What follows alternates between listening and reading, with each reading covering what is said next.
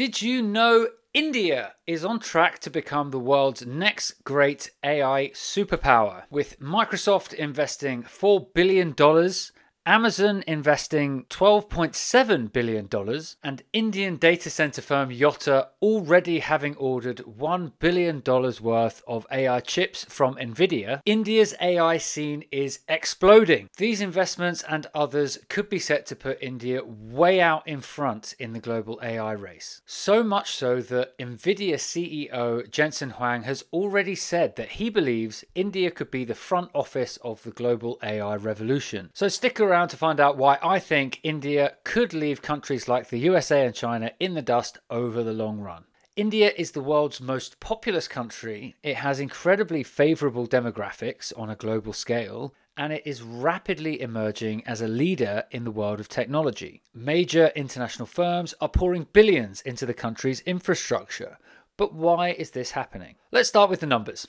Microsoft has committed nearly $4 billion to the southern state of Telangana, which is to buy land to build massive data centers. These data centers alone will require a whopping 660 megawatts of electricity, which, to put into perspective, is enough to power 500,000 European homes annually. Amazon isn't far behind, planning to invest around $12.7 billion in cloud infrastructure by 2030. These investments already signify a massive scale up in India's technological infrastructure, but then there is homegrown firm Yotta, which has a partnership with Nvidia and has just announced that it plans to purchase $500 million worth of chips from Nvidia, bringing its total order book up to $1 billion.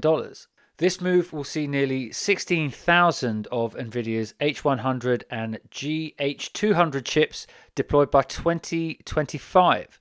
So why are these tech giants betting big on India?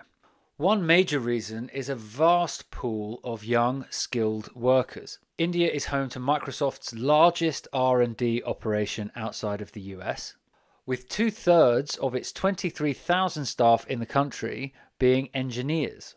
This talent pool is crucial for driving innovation.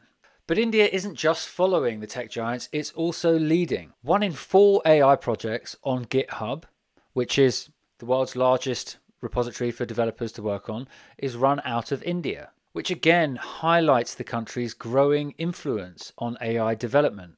The Indian government is playing a pivotal role here too. They're offering significant incentives for tech firms, and they're enhancing data access. Initiatives like the India AI Mission and the establishment of a National Data Management Office aim to level the playing field by ensuring researchers and startups can access high-quality data sets. This move is critical as access to both open and proprietary data is a key differentiating factor for AI development. This is something that we see coming up over and over again when we're talking about the development of models. The data is really crucial, and clearly the Indian government appear to be recognizing that. And as I've said, Nvidia CEO Jensen Huang has recognized this talent pool in the country by saying that he believes that India could well be the front office for the AI revolution.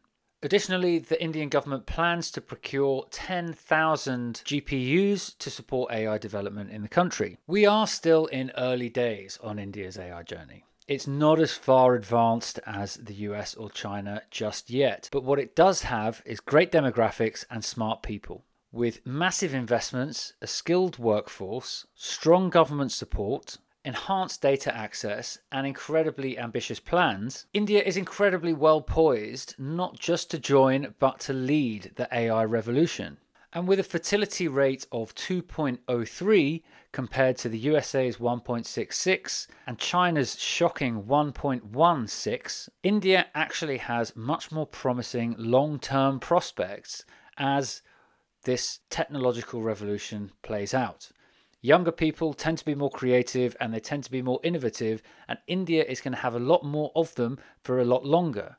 If it can set itself up well now to build AI systems effectively, then as you look further out in terms of not just years but decades, it's likely that India's influence is going to grow and probably grow beyond the current technological superpowers of the USA and China. That's it for me this week. I would love to know what you think in the comments. And guys, if you're still watching, that means that you are among the most engaged viewers on my channel. And so I just want to take a minute to thank you for sticking around. I really appreciate every single one of you. The people that watch all the way to the end of videos are the ones who are really, really impactful for me as a creator. So I appreciate you. Thank you. And if you're one of the many people who have watched several videos and haven't subscribed yet, then I hope that you'll consider it. Thanks very much. I'll see you next time.